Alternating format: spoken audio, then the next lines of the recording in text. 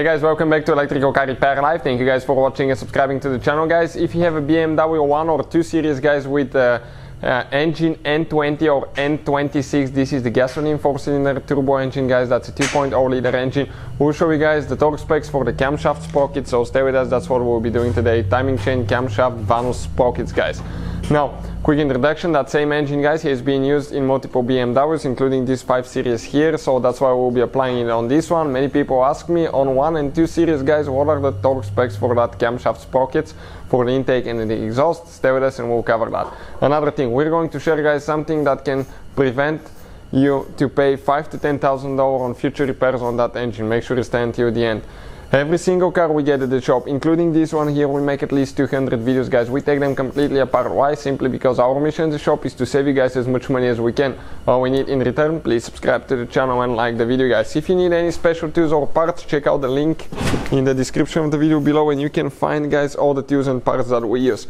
So we're putting it together now, guys, but I want to show you the torque specs. Before that, check out that engine, guys, is known for timing chain failures. Certain years and models are affected. We have more on that on the channel. Check it out.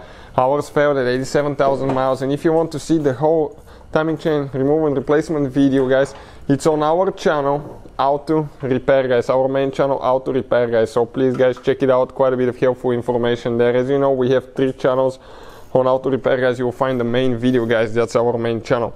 Now, when you get the camshaft sprockets tight, guys, you have to use the timing tools. Okay, timing tools have to be used, and you can find more information on that in the timing chain installation video, so please check it out.